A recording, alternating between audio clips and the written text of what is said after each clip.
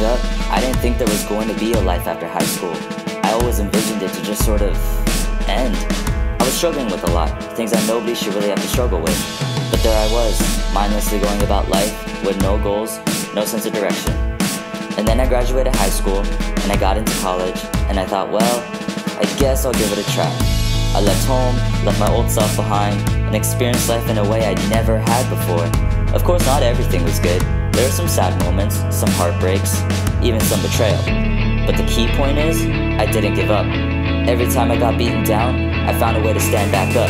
Because let me tell you a little secret, there's always a way to get yourself back up. The world is a pretty beautiful place. I see things that I missed or paid no attention to. Dogs playing and rolling around in the grass, the way the ocean waves crash against each other to race towards the shore, the busy movements of a crowded city, things that people take for granted. But all these things, they're signs that we're alive, and I'm thankful and grateful to say that I'm happy to be alive.